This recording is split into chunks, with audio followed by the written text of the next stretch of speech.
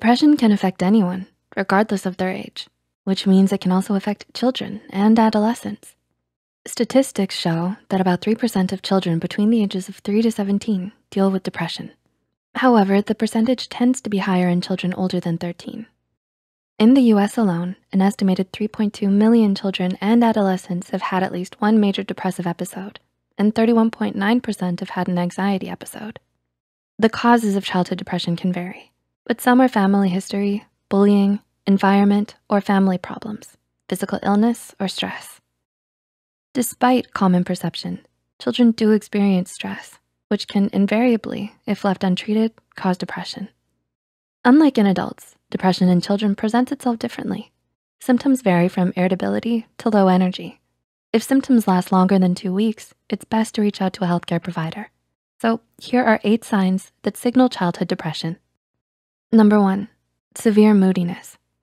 Though children are usually moody and feel lots of heavy emotions, severe highs and lows can be a signal of depression. For example, your child may seem all right one moment, but suddenly they break out into an emotional outburst the next. Though emotional outbursts usually have a trigger, like a broken toy, an emotional outburst without a defined trigger is a symptom of depression. They may be dealing with emotions that they don't know how to articulate, let alone cope with. Another sign of moodiness is irritability. They experience increased sensitivity and hence more bouts of irritability. This symptom can manifest itself through angry fights, increased emotional sensitivity, increased anxiety, or emotional numbness. If you notice these symptoms in your child, be compassionate and always willing to listen without judgment.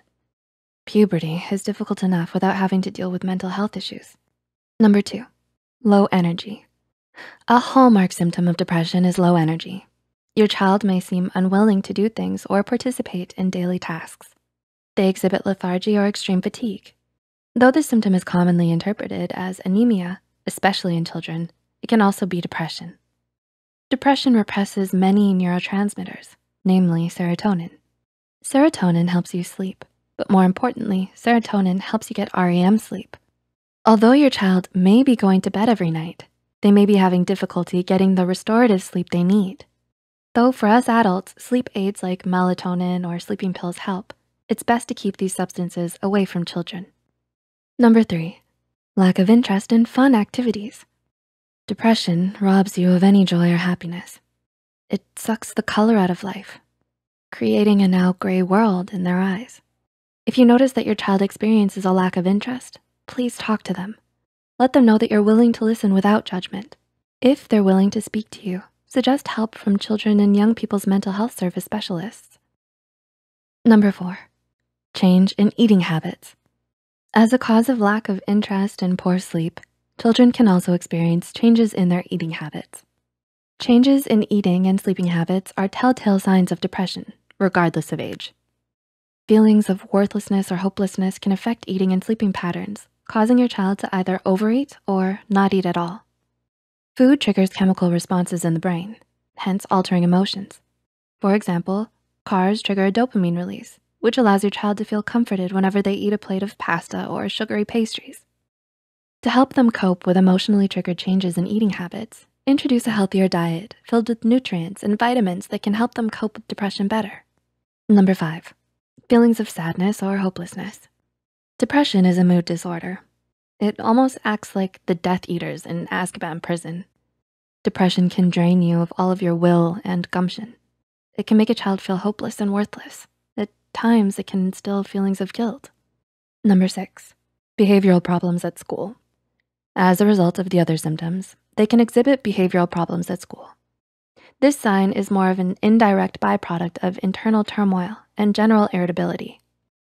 They may end up starting fights at school or be talking back. Behavioral problems, especially at school, can be inconvenient and irksome to deal with. However, if you suspect that their lashing out is connected to depression, try to be compassionate. They may be reluctant to talk about it, but let them know that you're willing and ready to listen to them when they're ready to talk. Number 7, decline in grades. Another result is a decline in their grades. A decline in their grades can happen gradually or immediately, but it's a sure sign that they've lost interest. Declined grades can also be a cry for help. by subliminally letting others know that they feel emotionally overwhelmed. And number 8, social withdrawal. One of the last symptoms is social withdrawal. Extreme shyness can sometimes be a sign of depression, though that's not always the case. They may seem hesitant to make friends or lose connection with their current friends.